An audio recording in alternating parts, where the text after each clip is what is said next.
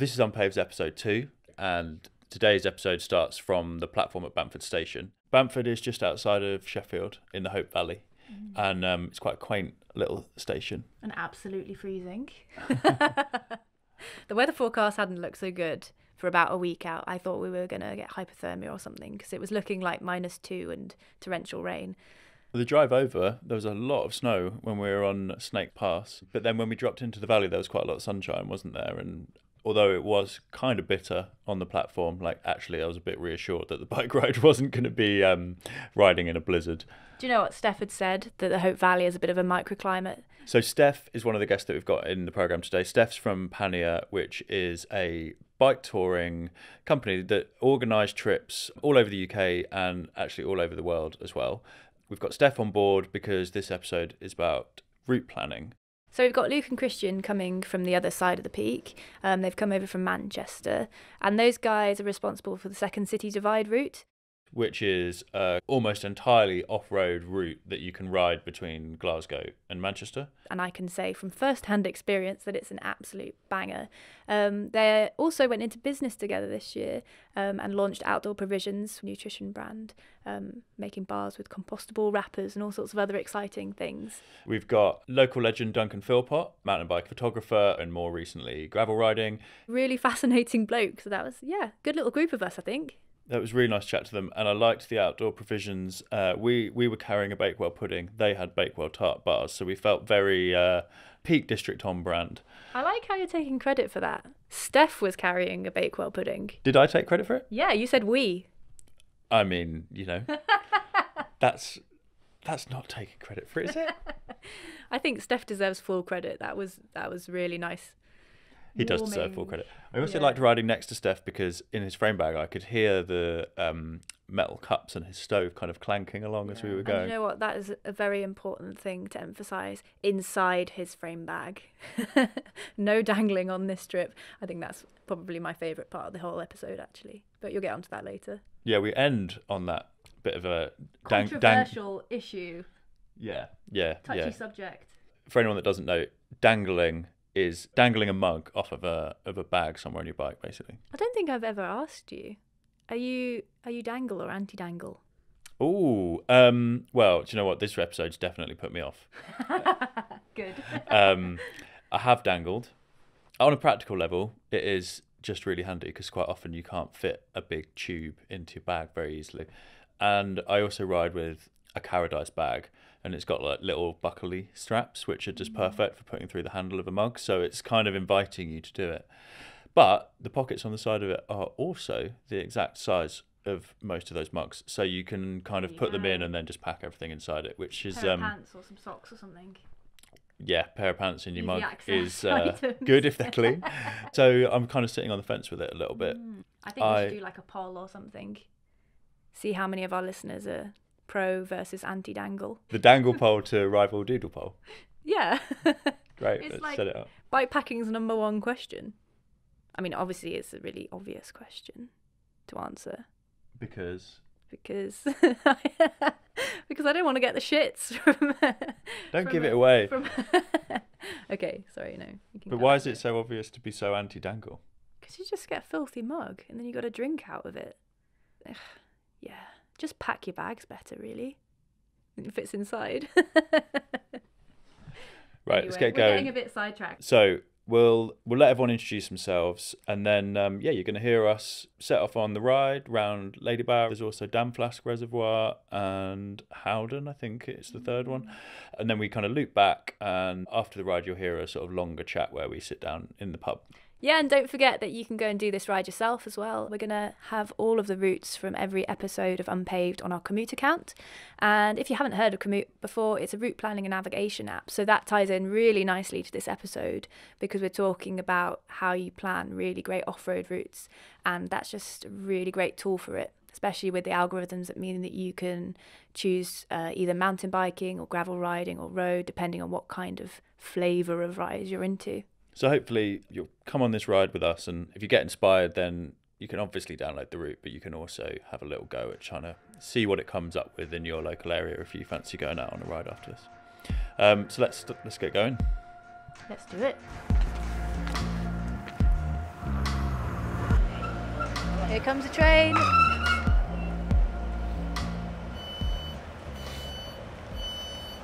I'm Luke, one of the founders of Second City Divide and more recently Outdoor Provisions from the Manchester side, and first time I've ever met Stef from Pannier.cc. I've been followed him for ages. I'm Christian, so I'm the other half of Outdoor Provisions and Second City Divide as well. I also live over in Manchester with Luke, not in the same house. That would be pretty bad.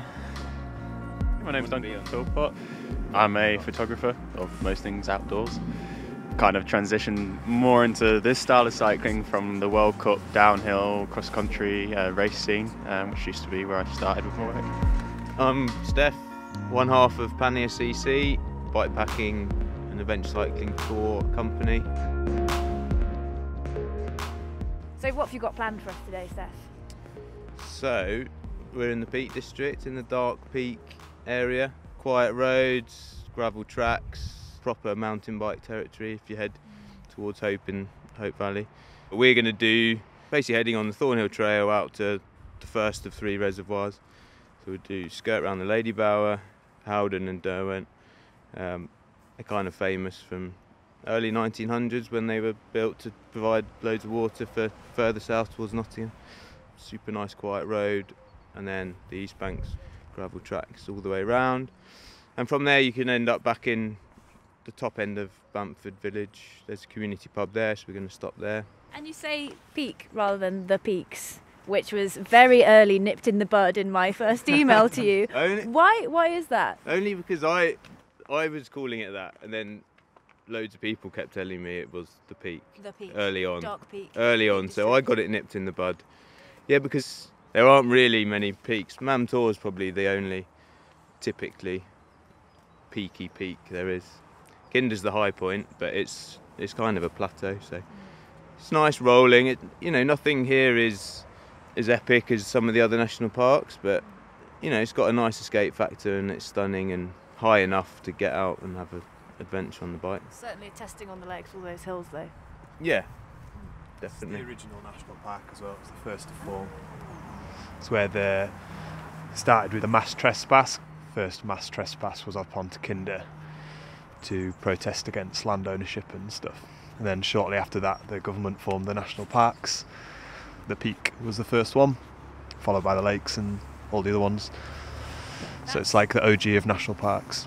And it's the most visited park by all accounts, just because of its central location to Leeds, Manchester, Sheffield, Nottingham, Derby, and it's kind of accessible from all over, which makes it a cool point.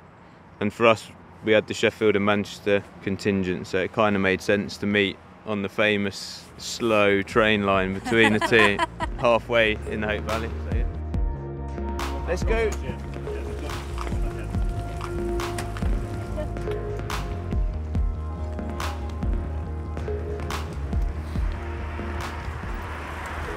Head up there and then take a left.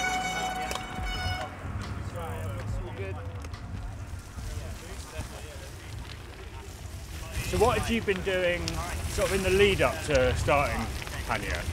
What were you doing when you were Stef before you were Stef, one half of Pannier? So, grew up in Croydon and came to Sheffield to study architecture and worked as an architect for 5 or 6 years in London. Got into cycling from being in Sheffield and the Peak really while studying, playing a lot of rugby, and cycling was a new form of getting out and about and fitness. So a lot of road riding, had like an entry-level giant road bike that I loved getting out. Used to do a round to Chatsworth and back, which was nice to do at the weekend. And then a long tour doing Land's End John O'Groats changed the way I thought about riding bikes. 3 of us, me and 2 good mates, Luke and Danny, didn't really know what we were doing, kind of waterproofing stuff with bin bags on the back of our racks, sleeping in pub beer gardens, in tents. Yeah, and we just lived the free life for 12 days, I think it took us. So how did it change everything? just saw the freedom and the leisure aspect of riding bikes as opposed to the kind of riding for fitness or whatnot on the road. We still weren't really riding anything unpaved, obviously, at that point, but it's that slow travel aspect that still is at the heart of what I kind of try and do today, even when we're racing. There's always a slow element to it.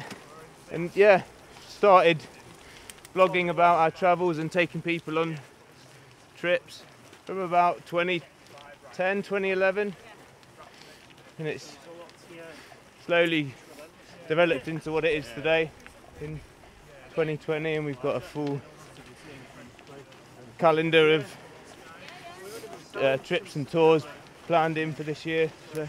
What I really like about the look of the trips, I've never been on one, is that they are something which you could book thinking, I want an adventure holiday, but it seems like it's as much about teaching skills and confidence so people can do it themselves.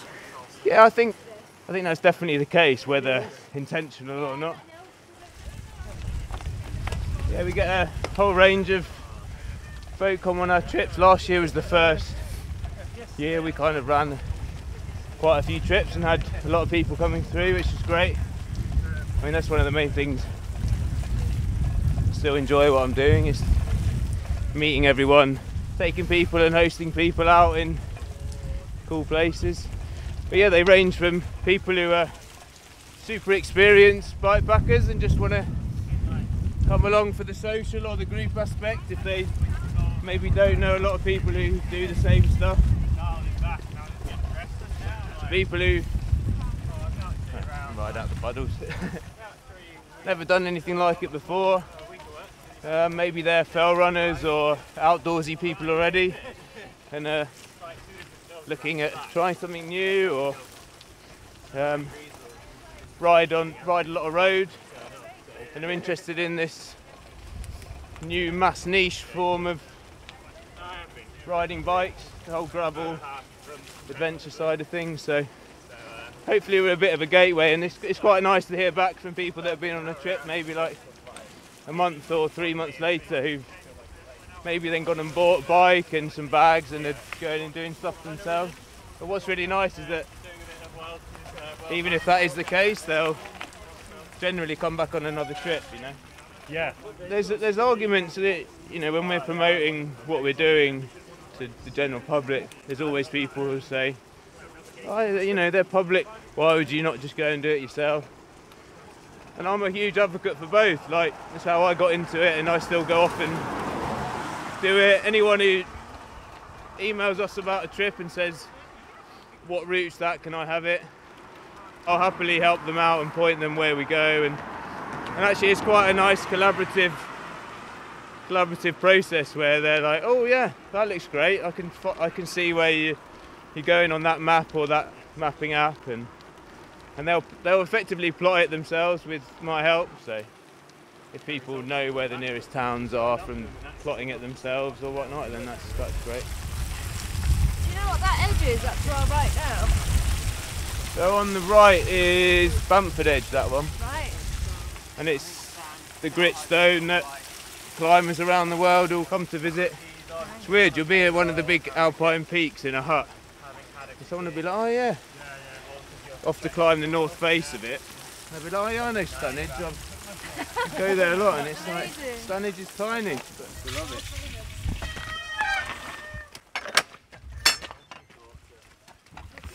Morning.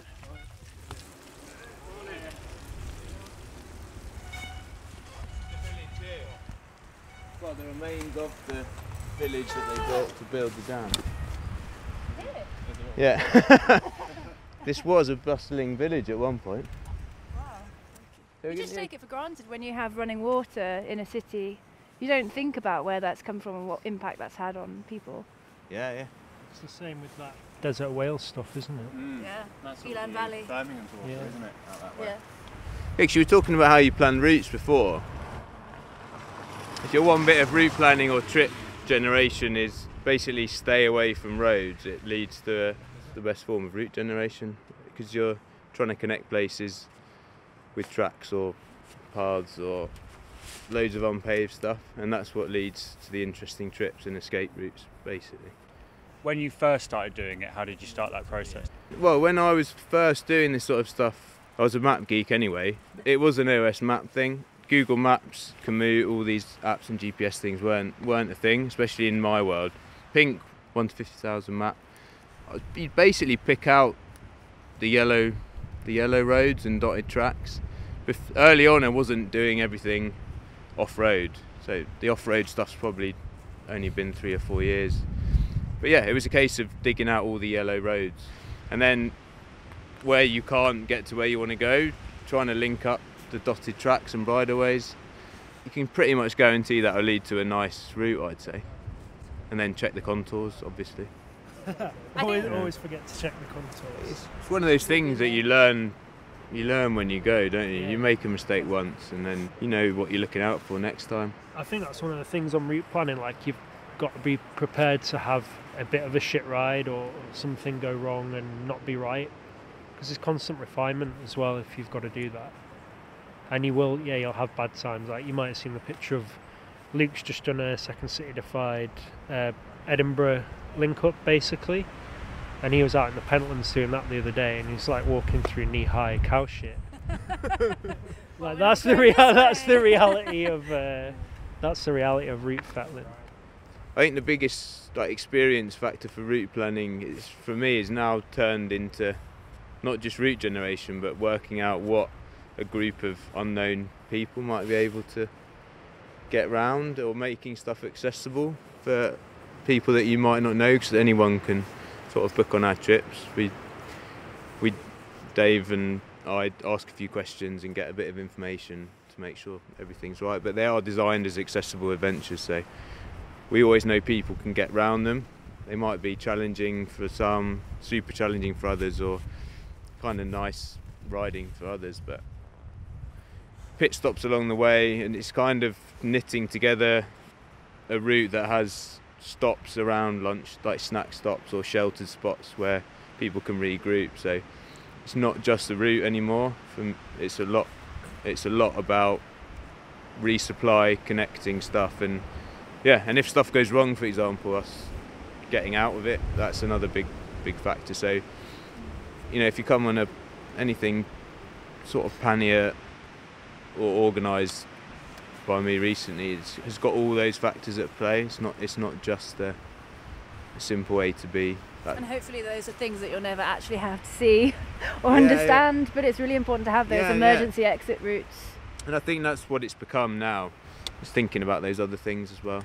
And I think that really, you learn about a place so well just from plotting your own route, and with seeing contours, and someone will be like, "Oh, that bit you said there, that looks awful," and you're like, "Yeah, it is." But but I sent you up there anyway. There's the accommodation's just over the hill, or there's a village there or a pub, and someone will say, "That was a really good one the other week about the Lake District," and the guy was like, "Oh, down from Thirlmere to Grasmere, that's the main road," which is what you basically say, avoid main roads.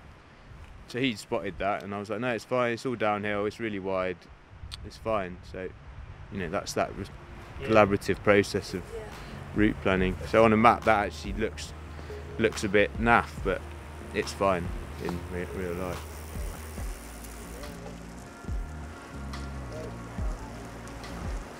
So when did you first get the idea to start trying to connect up Glasgow and Manchester? The UK's two most glamorous cities. It probably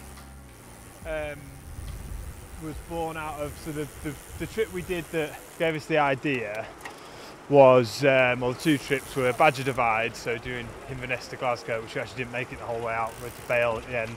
That and Torino-Nice Rally, which were incredible trips, but just took quite a lot of logistics, especially the Torino-Nice one. It was worth it because you get to ride through the Alps, but you had like a day and a half or even 2 days of travel either side, or the way we did it, you did anyway. But we liked the idea of riding city to city on a big A to B trip. That was kind of super exciting and linking together lots of nice parts. We kind of had an inkling of areas that we liked and a couple of built-in stretches that we'd seen. So like Salterfell Road, which is this sort of 12k section in Lancashire, so we knew that wanted to be in it, and we knew that there was the Cam High Road bit in Yorkshire, straight out of Ribblehead, that we wanted to link, and then these bits in the borders that I'd ridden. So they already were in place, and then from looking at maps after that, we went and found even better or as good places in between, but not first try. We had to go and we did a lot of recceing, a lot in winter and stuff to kind of test and actually rule out a lot of stuff. It's like we got into riding these kind of, I don't want to keep calling them gravel bikes or adventure bikes, but the kind of riding whereby you were actively looking to avoid roads, or certainly busy roads, because there's plenty of good B roads on this. Some of the best bits are some of these like hidden B roads, but it was to really hit the kind of wild places and use the kind of high volume tyres and the fact that you had your gear with you to be a bit further away from civilization and stuff, which in the Scottish bit you definitely are. There's quite big stretches between resupply. If we went anywhere that we thought was great, we put that down as like a point of interest, because it's useful to know what time it opens and is it seasonal and what kind of stuff you can rely on getting. How long did it take to do it in a oneer? It was 6 hard days, like probably harder than we wanted to. But like I say, it's got a little bit more refined since then. So I still think 6 days is a good time to do it in. Steve Bates, the Paralympian, absolutely battered it in about 2.5 days, but he also did like a 38-hour riding day to do that. So depends what time of year you'd go and what kind of how you want to stay, because you could do the whole of Second City staying in B&Bs if you wanted to. Like, it goes through enough places. Well, you might struggle in Scotland, but if you're going kind of fairly light and fast but have enough stuff to sleep in, I think that 4, 5, 6 day mark is perfect for Second City. And like I say, it champions UK exploration, UK riding, UK bikepacking, which is so diverse. Like, you go through so many different landscapes, areas, accents in 600k. It's so diverse. You get hints of Geordie when you're over at Kielder, you got Manx, you got thick Lancastrian, bit of Cumbrian through the Pennines, then into like Scottish borders and hard Glaswegian at the other end of it. And there's loads of like a big mix of food as well. There's just so much more than just going and riding your bike. There's the things that it can open you up to. Because you go over Hadrian's Walls, there's like a massive bit of British history and culture there. You could stop and spend a day there if you wanted to. There's that new Sill hostel on Hadrian's Wall. It's like one of the newest YHAs, which is a great stop-off place. I think there's about 6 YHAs on the route, which are another great accommodation option. You're supposed to ride at Glasgow to Manchester, but then Catherine's done it the other way and taken a load of nice photos. Whoever wants to ride at Manchester to Glasgow now. Is that a bit annoying? Not really. Just mainly because we like the name Glasman. We started talking about the Glasman as a bit of a mythical beast that hunts dangle mugs, and loads of people have taken that on now, so I've heard all sorts of stories about people's encounters with the Glasman. Now to the point where I'm not even sure if he is real or not. Does he hide under bridges like a troll? Yeah, that is one story I've heard, yeah. Loves mucky, misty Pennine weather. Yeah, extremely dangerous, do not approach. Maybe he's misunderstood actually, I don't know.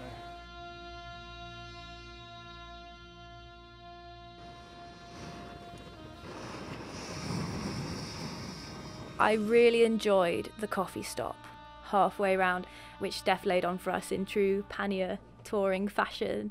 I don't think I've ever been so grateful. Oh, this makes me sound like a total snob. I don't think I've ever been so grateful for a hot mug of instant coffee.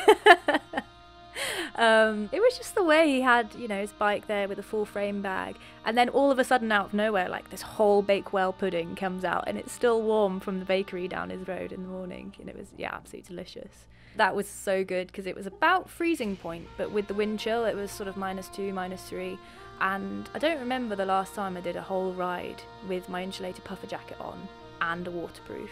That was really bloody cold.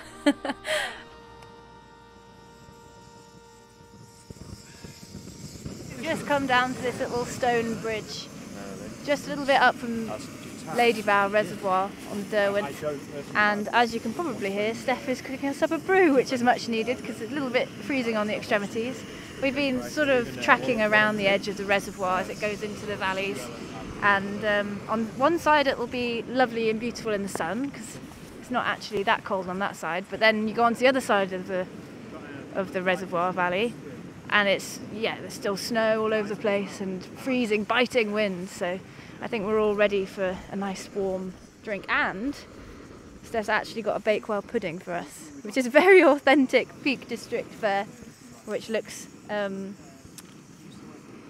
was going to say it looks really appetising, but the way he's peeling the foil off. Looks a bit like a quiche with almonds on it at the moment. Yeah. Do you often have coffee outside midway through your rides? Or are we the exception? Basically always got coffee making apparatus on me at all times. Along with your survival bag and your tools. And Yeah, your first jacket. aid kit, coffee making, pen, Ooh, why the pen? maybe sketching stuff. Don't know. It's a bit too fast paced this ride though, isn't it? So is this a Bakewell tart? No, this is a Bakewell pudding, importantly. Yeah. Just softer and more almondy without the icing. Somebody stick a hand in. So here, babe, go for it, babe. Oh my god, Is it still sort of warm? that's great. How would you describe the flavour and the texture of a Bakewell pudding, not tart? Why don't you finish your mouthful, sorry.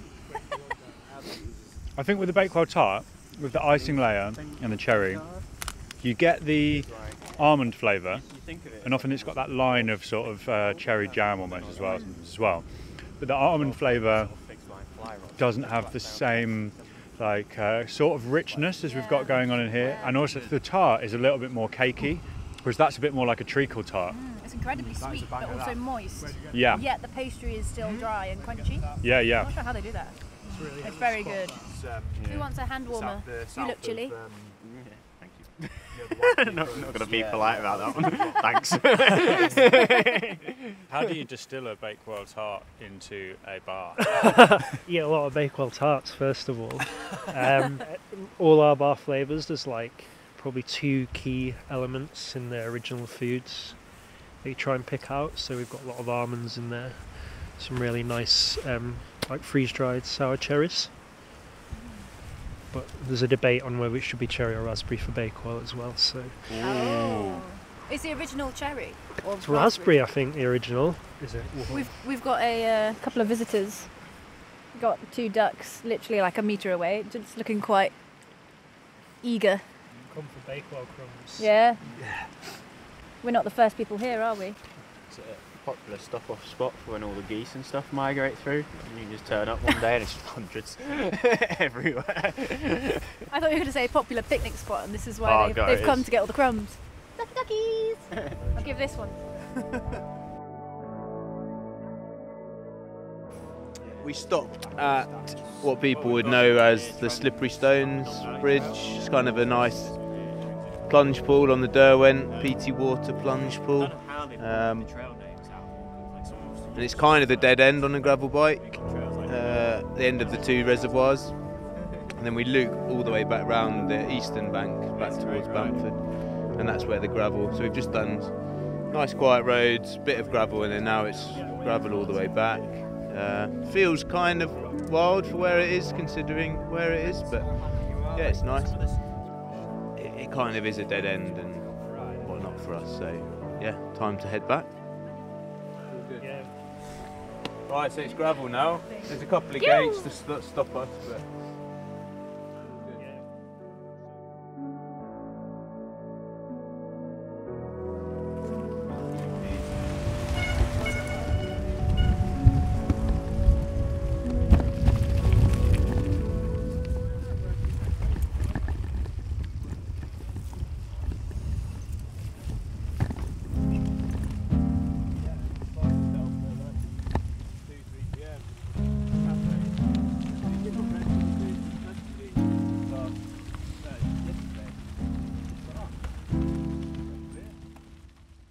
So like all good rides, we're finishing in the pub. We're in the Angler's Rest, which is quite appropriate because we've got Duncan with us, who's a very, very keen fisherman, if that's the term, angler, and just enjoying a few pints whilst we wait for our fish finger butties. So we're at the end of the ride today, but I'd really be interested to know, Stef, how you go about planning a ride like this one that we've done today, and what sort of things you take into account when planning that. I think a big part of riding bikes and the slow travel vibe that we try and recreate is also the time off the bike. So today it was a case of thinking about a couple of scenic-y, nice, sheltered, picturesque places to stop and brew up, get people warm again, places where there's water, so technically next to rivers. That's also a pretty good thing that I look out for if we're planning a lunch stop or something, even if it's just for like washing stuff at the end, but yeah, having water for hot drinks, getting people warm again, and that was kind of half sorry, there's a piano recital happening.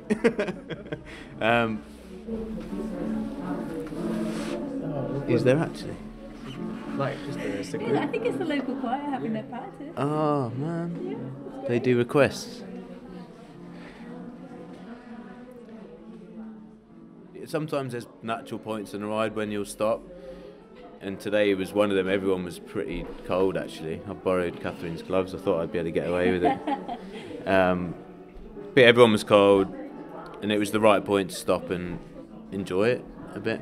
I would never normally think about a water point either, because I'm not normally carrying cooking equipment unless I'm touring. So yeah, that's a really nice thing to bear in mind.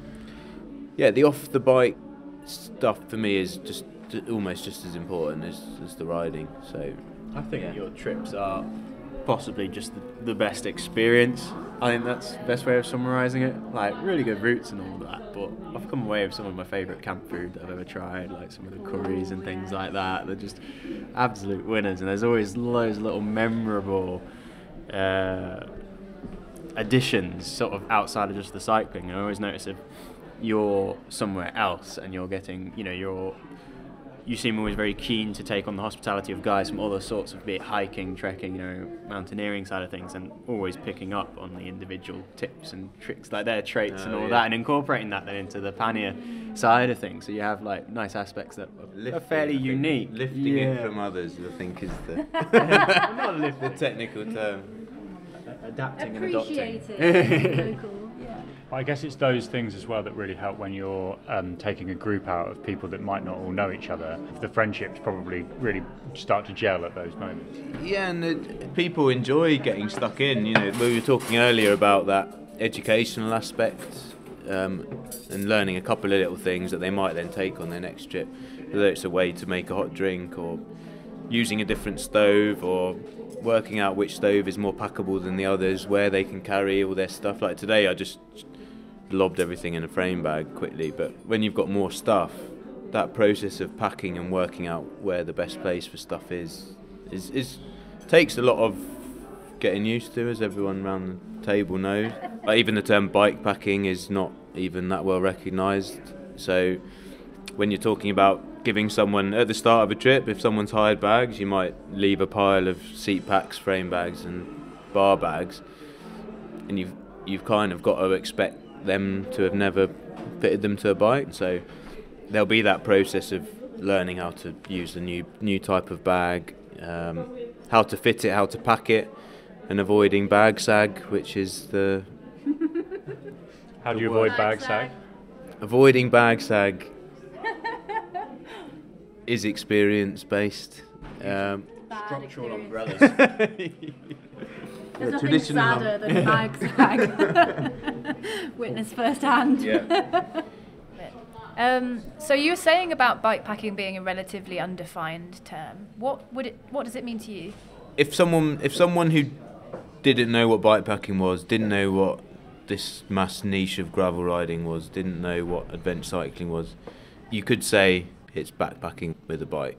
I think that's the best way of describing it for me, because it kind of denotes travelling. That's what it's about. It's always about that kind of overnight aspect, and carrying everything that you need to have a good time out on the bike. And that's what differs for everyone, really. For me, I like to have a certain set of equipment on me.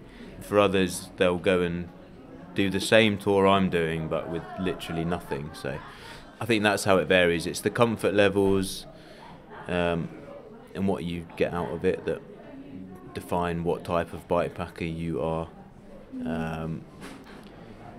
So yeah, I'd definitely take the heavier, more comfort level type, but at a couple of events last year like Silk Road, it was a case of really stripping back what I needed and redefining what bike packing was for me. They're testing a few ideas out. I'm quite happy to now revert back to the leisure side of bike packing now we've finished that. Kind of need the same amount of stuff whether you're going out overnight like you guys did in the colds of Oxford. As you do, you could have that same amount of kit on your bike and go away for much longer.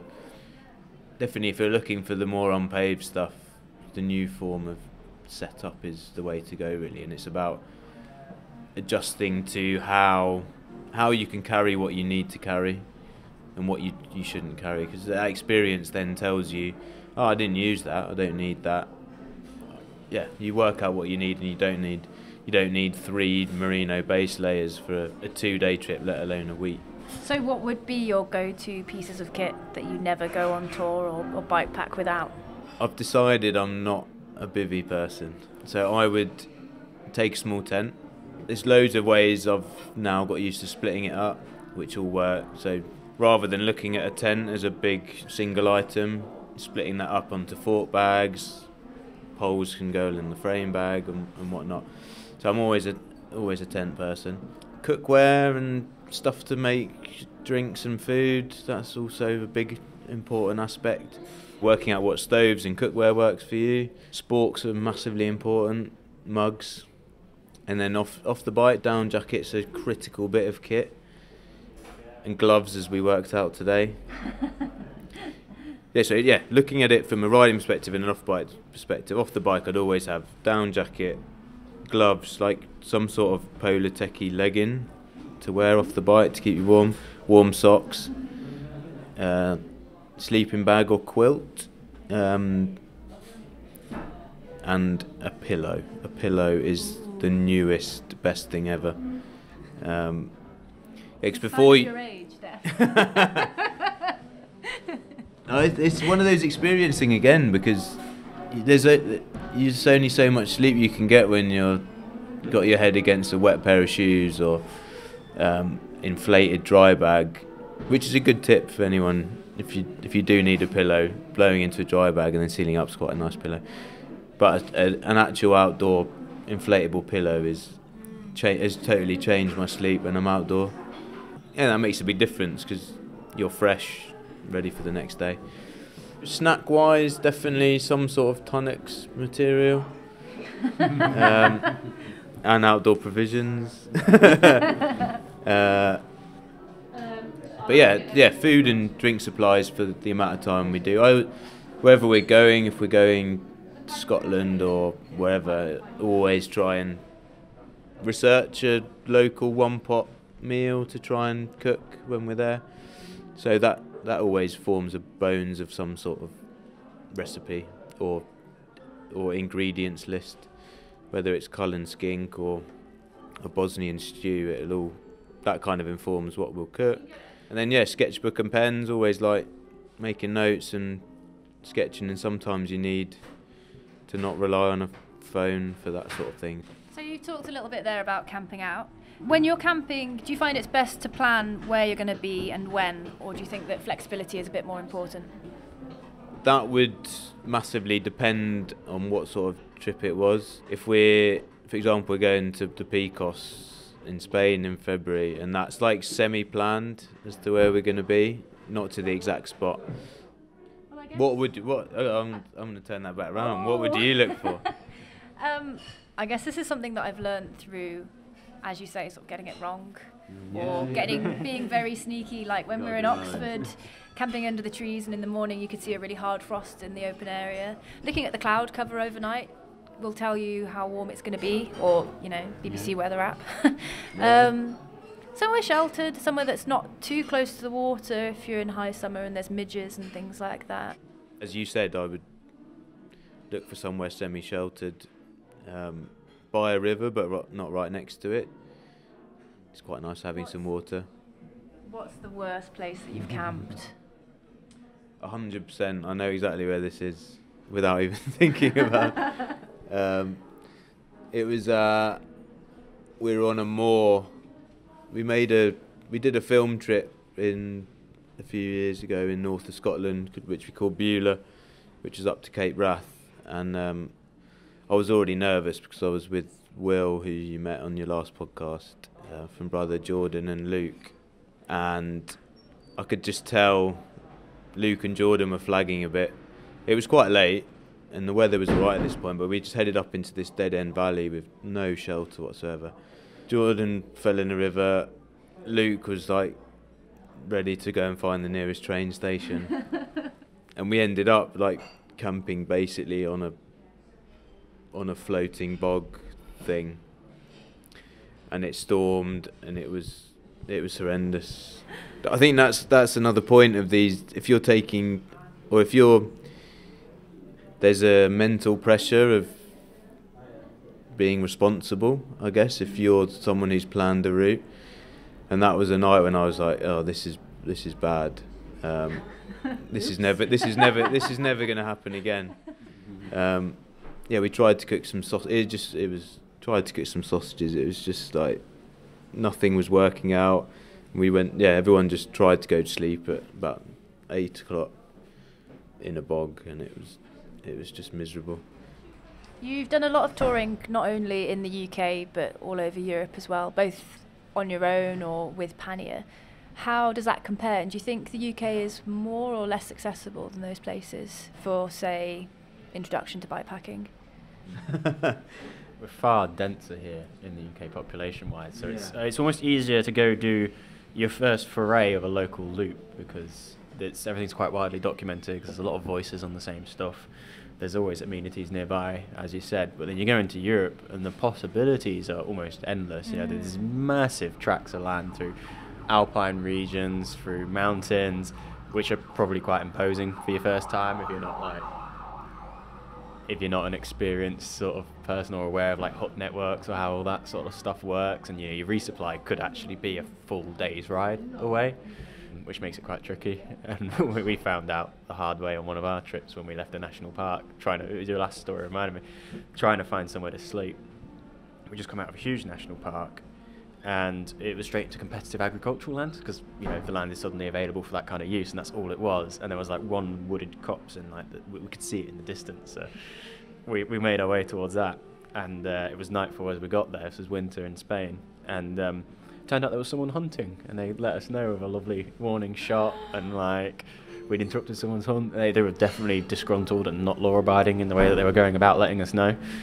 So we kind of ran off with tails between our legs, all white as a sheet, and ended up, there was nothing around, and snuck into a cattle shed of one of the farms to sleep the night. And then you don't sleep properly because you just think that the same disgruntled farmer that's shot you is just going to turn up any second now, and you don't sleep all night. But it was warm and dry, and it was Christmas Eve in a cattle shed, so no immaculate conceptions, thankfully, as well.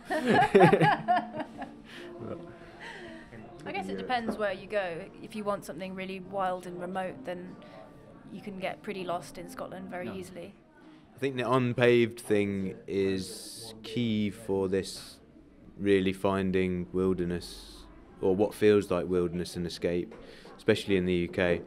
There aren't many places left that you don't see anyone or really feel remote or lost. And that's why we did focus on the Desert of Wales trip, because that in terms of accessibility to get to start and finish points, that area of the Elan Valley and mid Wales is really special for that, because after what I've just said, but even a lot of the roads are not visited, and it really feels like the middle of nowhere, and I think that's what people are seeking. It's just And There's it's a lot still, to you, it's but- still a human influence because somebody's put it there, but it Yeah. feels a lot less 21st century than a tarmacked road, I guess. Yeah, and that's what, if we're going back to the Europe thing, that's the interesting and the hard bit about it, because all of that amazing route infrastructure, a lot of which we've ridden, is basically they're military, and in Scotland, they're all military influenced roads and networks. So good has come of bad almost, and they're things like our bunker tour in the south of France with Max Leonard really opened my eyes to that and how important that military road building process has been for opening up and unlocking the mountains for cyclists. Mountain biking is slightly different because you're open to all that.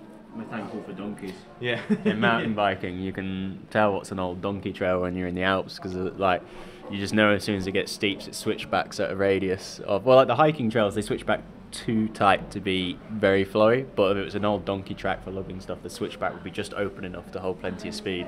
And they're really common in certain tracks of the Alps, and you can be riding along and then you can see it's dipping away from you, and then the corners almost follow like a predefined format, and you're like, oh, it's probably an old donkey track. It's amazing how that's like Ash Smith, who organises Trans-Provence, just has archaic maps of old land uses, like he's the Sospel Valley where he used to live, and there'll be like, oh, there used to be a terrace here 400 years ago, which means there's a path to the terrace, and they go and reopen a path because it's still there, cut through the rock and everything like that. And get enough wheels across it and a new trail is opened. Like you say with the gravel bike, and it's mostly moving vehicles to get something of that width around, which was pretty much war on that. And I think events like Torino-Nice have a lot of the Italian-French sort of front to thank for all of their route. And how important do you think an appreciation for the landscape that you're in, whether it's where these trails have originated from, or when the bothies were built and why, do you think that's important to people that are passing through them? I mean, I find it interesting. Just mention that bunker trip that Max helped organise, and that was fascinating. The process of building these huge bunker infrastructures in the mountains is just incredible. And so then riding the routes that they use to build them and transport personnel and everything up and down them and resupply. It's not just the building of them, it's the logistics of how they were used as well back in the day. Like that, I find that really interesting. Shuttling up food supplies and crepes and all, whatever they used to take up. Baguette. Yeah. Escargot, yeah. I just find it so interesting, and it's such a contrast to the cycling mania that we've had in the UK. That's road cycling, go as fast as you can. What's FTP? And it's just such a contrast. It's about like exploring where you are, the history, like you said, the wildlife, and I think the more that you understand about the impact that you're having and what you're taking, the more you respect it and actually change the way you behave. I think it takes a trip, whether you're riding, hiking, whatever you're doing, spending time outdoors and surviving is a huge learning curve on that front. I mean, even the big thing on Silk Road was 2 sheets a day, like rations. Like, it sounds silly, but that's how much you needed. So that's how much you stocked up. No, different days were different. But it's a thing where that's what you learn, that is what the minimum you need to get by, and what you actually need versus what's just nice to have. So we've spoken a little bit about your tours with Pannier, but I think it's, from an outsider's perspective, or even having been on one of your tours, it's so much more than just bikepacking tours. Can you tell us a little bit about the philosophy behind Pannier and where it's come from and what you really think it is today? We've coined this 15 kilometres an hour club, and the feedback so far has been positive in that people understand that evokes a sort of slow travel appreciation of riding bikes. In reality, the trips probably even end up being less than that, probably like 5 to 10. I remember the morning when we got off the train to snow in Italy, and we didn't expect it to be snowing, and we were really cold and we were absolutely tanning it. And our average speed was 15 kph, and we felt like we were tanning it. And we were like, this was probably not the best 15 kph club hammer, because it was just like deep snow. And we were like working and working. It's so subjective, because I remember when I came on Route Beer Ramble last March, and I was amazed because we got to the end of the day, and the first day was pretty big. And 100 miles, it's a century ride, Yeah, it was 15 kph, and I was like, well, I don't feel like we've been riding slow, but obviously it's mixed surface, and then you're like stopping and chatting and like having a little snack and things. So it didn't feel overly fast or overly slow. It was just that sort of sweet spot touring pace. So yeah, I think you nailed it. It is a sweet spot, and some trips, whatever trip you're doing, you pretty much end up around that. But if you're talking about planning routes or planning trips for the first time, it's probably a good benchmark to go off in terms of what you're capable of distance-wise. So base your trips on doing 15 kilometres an hour, if you like stopping and riding at a normal speed anyway. But yeah, we've talked a bit about the off-the-bike stuff as well as on the bike. I see bikes as much more of a tool for experience. I think that probably shows in the Pannier stuff. So it's accessible, challenging adventure. I think from a personal perspective, we chatted a couple of years ago when I was really struggling to find like-minded people to go on these sorts of rides with, and we were talking, should we make some sort of forum or some way of getting, I don't know, like young professional or non-professional, whoever it is. I was single at the time and was like looking for just mates. I didn't have anyone really in my area that wanted to do these sorts of things. One of the things that struck me most about Route Beer Ramble was just bringing in these collection of people from all over that area, or even the UK and beyond, who are like-minded, to get together. And then it's not just what happens on that trip, it's what goes beyond. And I've kept in touch and actually really good mates with a lot of people from that tour. Yeah. And I think you're helping to facilitate that, which is really incredible. It's more than just going on a tour, it's building this off-road community. Yeah, that's our aim. And I think that's the difference between the kind of 3-4 day trips that might not appeal to some people that come on the weekend stuff, and it's really one of the main reasons why we try and do the overnight short weekend trips, because that's what a lot of people have time for, and they're a lot more accessible. So we talked a lot about wild places and going in search of escape, but the Route Beer Ramble last year really hit home to us that actually just a really nice city to city trip with a group of people's fun, and people want to do it. And this year in March there'll hopefully be 60-70 people doing it this year, and that'll hopefully roll on and get more people knowing about each other and knowing about unpaved bikepacking. That's what keeps us going, is meeting people, and then people may have hired a bike and some bags to start with on one of our trips, and then they'll message in like 2 months and they'll have a bike and some bags and going and doing their own stuff. That's really cool. That's cool to see. That's what we want to see. And then they will still come on other trips that we do, because it is about that group and social aspect and bringing people together, whether it's 15 people on one of our normal trips or 50 people on a more relaxed weekend experience. So yeah. Well, I've got an important question. Are you a dangler or not? Do you dangle, Mug? I did. I've stopped. Oh, I've stopped yes. dangling. What stopped you dangling? It's really hard to say in public, this. No, Dave actually got really ill on Silk Road. We think it was from a dangled mug. So yeah. Well, I'm going to use that as ammunition so watch out. Every time I watch see somebody out, dangling now. My watch friend out, was on kids. Silk Road.